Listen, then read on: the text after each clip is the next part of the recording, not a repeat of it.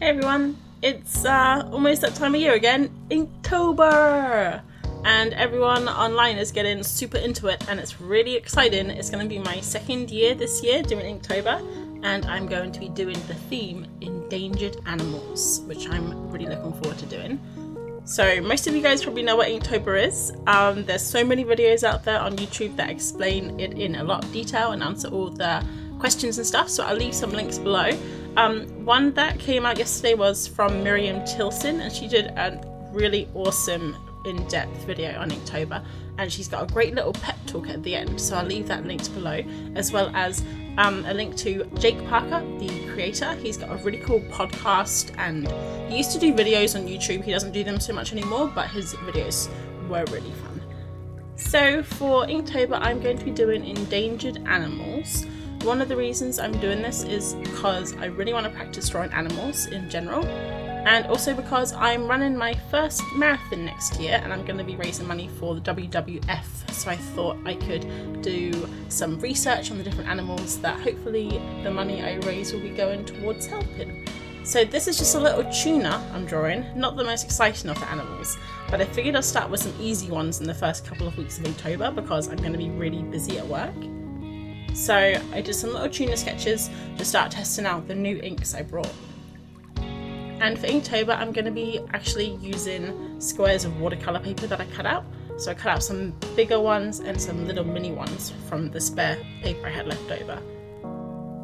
And then I brought a bunch of inks because last year I did it all in black and white, and this year I really want to try coloured inks. So the first inks I brought were these Pentel brush pens, and I brought them in 4 colours. So I have a grey, a sepia, a blue and a red, and I love the combination of these colours.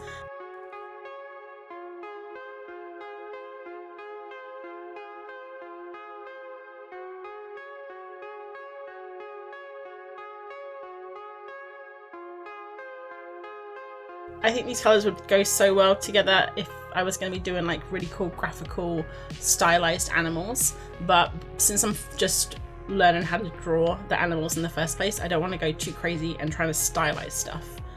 And these brush pens are kind of hard to use sometimes, I find, but these colours are so gorgeous together, don't you think? So one thing I really want to improve on this year is working on using a paintbrush, an actual paintbrush. So I brought a couple of liquid inks that you use just with a paintbrush or a dip pen or something like that. The first set are these Liquitex muted acrylic inks, and I really love muted colours. I love all colours, but I really I'm getting into muted colours lately, and these were recommended by a few people online, so I thought I would take the plunge and buy them. They're quite expensive. I think they're about £30, I'm not sure, but look at those colours, like they're so beautiful together and they mix so nicely together. You can get a really nice range. The only thing I would say about these colours is I don't think you'd get the best contrast with them. So if I were to use these, I would probably mix in a little bit of black too. So really I didn't know what I wanted to do for Inktober, so I just went a little bit crazy on Amazon and I brought a whole bunch of stuff.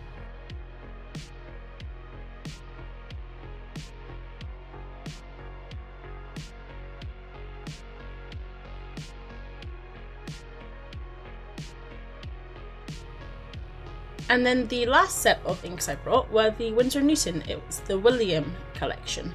So there's 8 colours there. And the thing I noticed the first about the William, well, about these inks in general, were they're so colourful. They're almost like saturated watercolour. Like I have some watercolour inks and these remind me of that. They're really staining, so I found them quite hard to do gradients or anything with them. And here I'm practicing a little bit of line work, so I definitely am going to improve on that this month, which will be awesome because I'm quite heavy-handed with a paintbrush. So I think if I was going to use these inks, I'd probably mix them quite a bit because on their own the colours are super colourful, but when you do start mixing them together you can kind of tone them down a little bit, which is nice. And they do mix quite nicely on the page together when they're wet. Half of me thinks that I really should just be doing it in black and white because that's kind of, I don't know, old school Inktober, but I want to try colour this year, and I'm doing animals, and some of those animals have lovely colours, so I'm giving myself a break.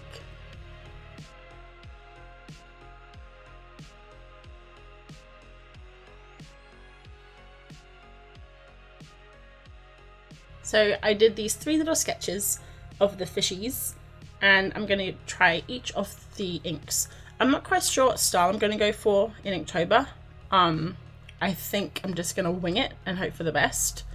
I'm sure by the last week, if I'm still doing it, I would have come up with a style that I like, which is what happened last year. And then I can continue on and hopefully do some more little ink sketches. So I'm kind of using Inktober as a warm-up to learn how to draw animals, and also to learn how to use inks, I guess. So I am trying the Pentel brush pens.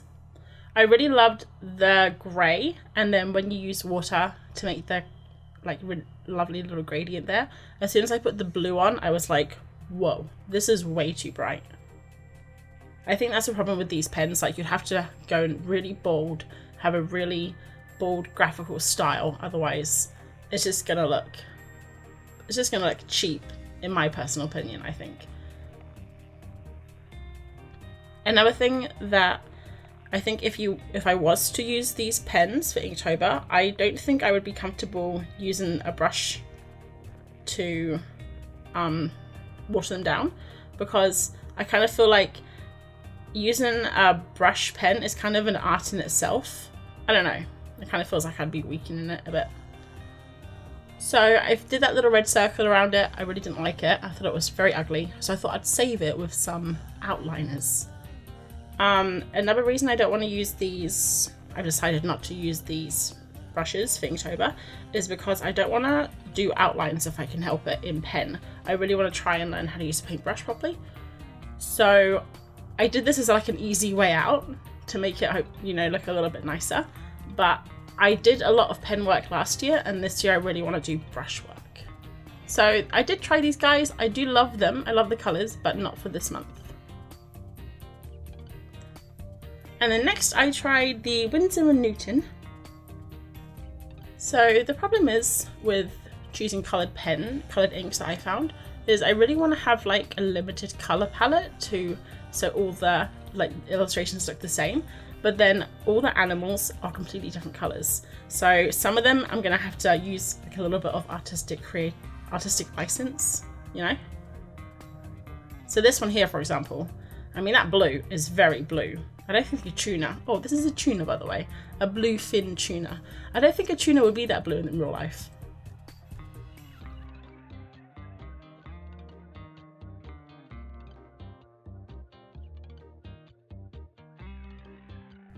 So I am attempting to do some skinny outlines here, and I'm not sure if you can see, but my paintbrush there, this is the first time I've used it. I brought it maybe a month ago, and all the bristles are coming apart at the ends. It's all like splayed. I don't know if it happened. I don't know if it's just because I'm clumsy and I just throw brushes around, or if it was like that when I brought it. But I'm just gonna have to work with it. People have given me some tips on how to hopefully get the bristles back into shape, so I'll give that a try. But I was quite pleased with this little brushwork. I mean, it's a bit unsteady and a bit wibbly wobbly, but it's not too bad for a first time. I think the best thing about Inktober is kind of that atmosphere of improvement, you know, like everyone's just trying to improve, and looking back and seeing how you've improved is awesome. So I'm looking forward to it. I think the month's going to be really challenging, especially because the first half of the month I have a crazy project at work that is going to eat up all of my time, which is why I'm choosing easy animals for the first couple of weeks.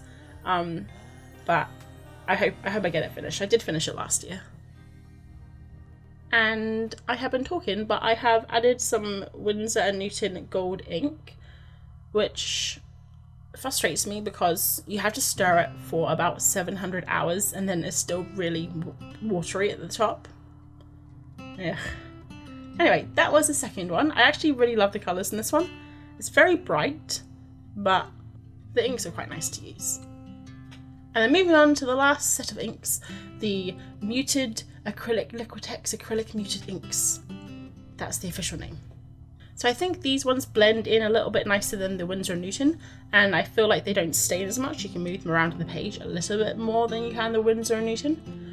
One thing that I mentioned before is about contrast, and I'm really worried because some of the colours are quite similar, so they might have kind of like a blending in, like not really being able to differentiate between one colour and another colour. So if I was to use these, I would add black ink, which I think I do at the end for the outlining. But that blue colour is gorgeous. It's like my favourite colour of the entire thing.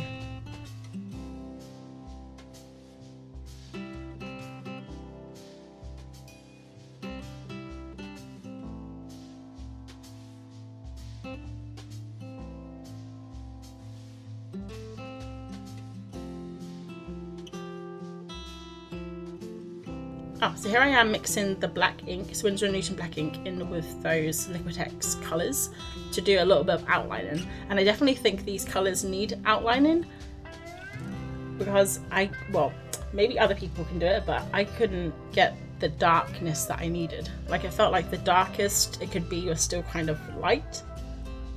And as I said before, I do want to get better at outlining and using a paintbrush.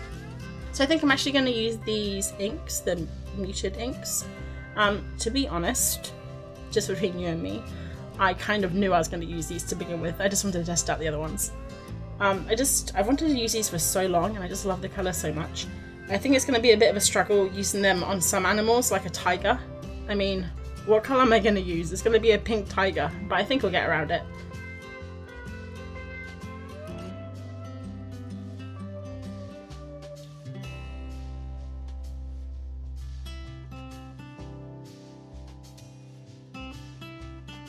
And I'm definitely going to use some Winsor & Newton gold just for... I'm not sure if I'm going to do them all in circles. I'm thinking maybe like different shapes and stuff depending. I'm not sure. But yeah, that is my little Inktober testing and some prep work. What are you guys doing for Inktober? You doing inky stuff? You getting inky, huh?